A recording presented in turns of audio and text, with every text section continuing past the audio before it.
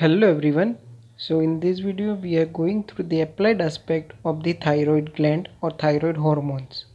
So starting with the hyperthyroidism, in this condition there will be excess thyroid hormones and there will be increase in the size of the gland of the thyroid gland. Hyperplasia, that means increase in the number of cells of the thyroid gland as well as increase in the rate of secretion. When all these things happen, there will be condition which is known as hyperthyroidism.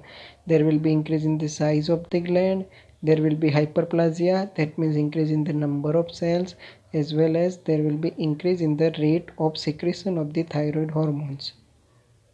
Now hypothyroidism causes Graves' disease. It is the most common cause of the hyperthyroidism. The other causes includes the toxic goiter, thyrotoxicosis and thyroid adenoma. Now the pathogenesis of the hyperthyroidism. Hyperplasia of the gland, so there will be increase in the number of cells as well as there will be increase in the rate of secretion of the thyroid hormones. Graves' disease and the pathogenesis of the Graves' disease, which includes the autoimmune disorders. Antibodies stimulate the thyroid stimulating hormone receptors. So now you remember that the thyroid hormone secretion occurs in the presence of thyroid stimulating hormone, which is released from the anterior pituitary gland.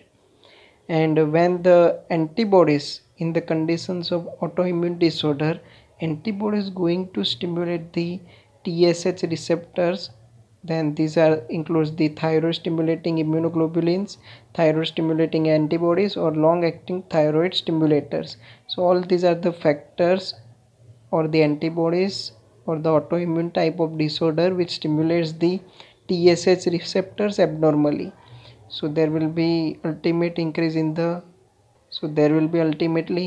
the secretions of the thyroid hormone, increase in the formation of T3, T4 and suppress the TSH. So that means in this condition there will be increase in the formation of T3 and T4 hormones, as once the T3 and T4 hormone production increase, there will be suppression of the TSH from the anterior pituitary gland and goiter. So these are the pathogenesis or the abnormal condition in which there will be the conditions of hyperthyroidism. Thyroid adenoma, there will be excessive hormones from the adenoma which decrease the TSH and ultimately reduce the T3, T4 from the rest of the thyroid gland. That means the thyroid tumor somewhere present in the thyroid gland and it increases the thyroid hormone, and due to this there will be decrease in the TSH and ultimately all the normal thyroid gland will reduce the T3, T4 hormone secretion. So that is the hyperthyroidism condition.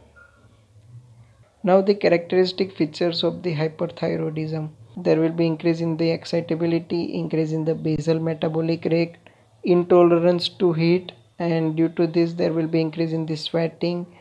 The person appetite is increased, that means food intake and food hunger is increased, but the person having the weight loss which is due to protein catabolism effect, which is domination by the increased thyroid hormone.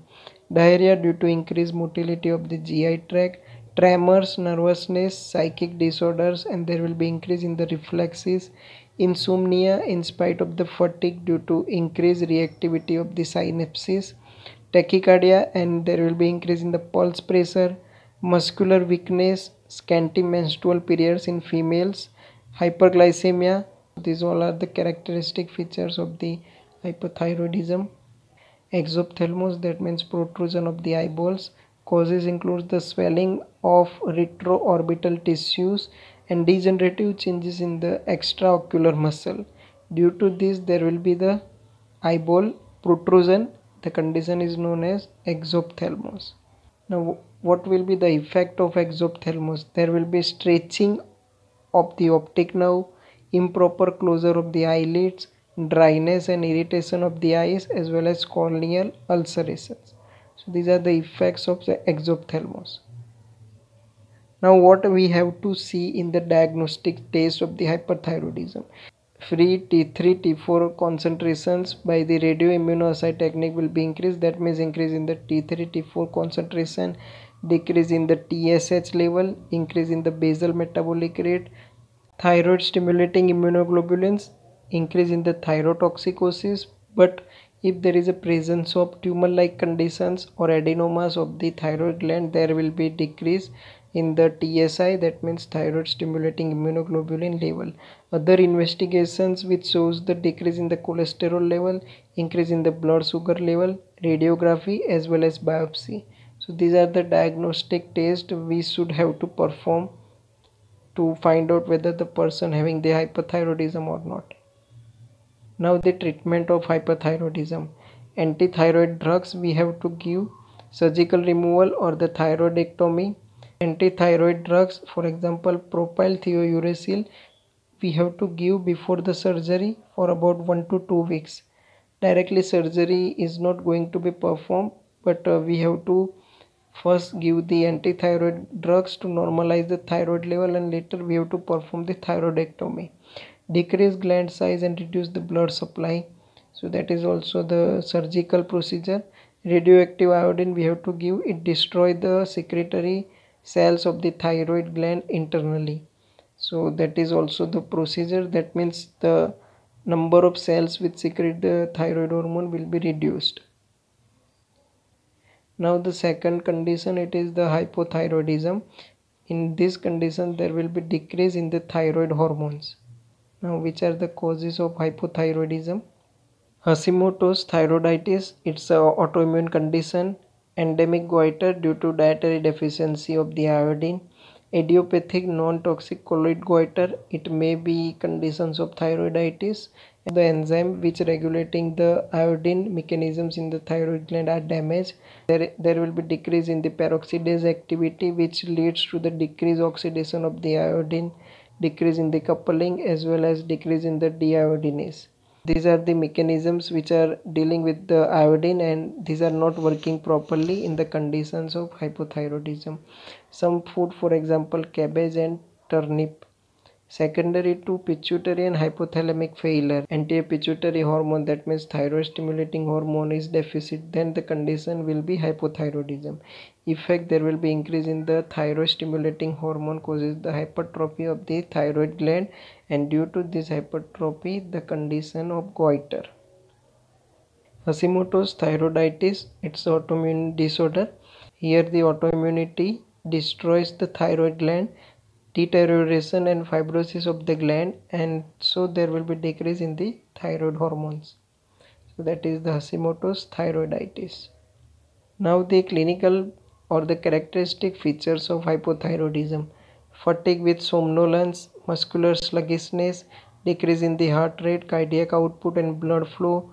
There will be increase in the body weight, constipation, mental sluggishness, decrease in the hair growth, dry skin, frog-like husky voice, which is diagnosed on the telephonic consultations or telephonic conversations, edematous appearance, as well as there will be conditions of increased cholesterol level.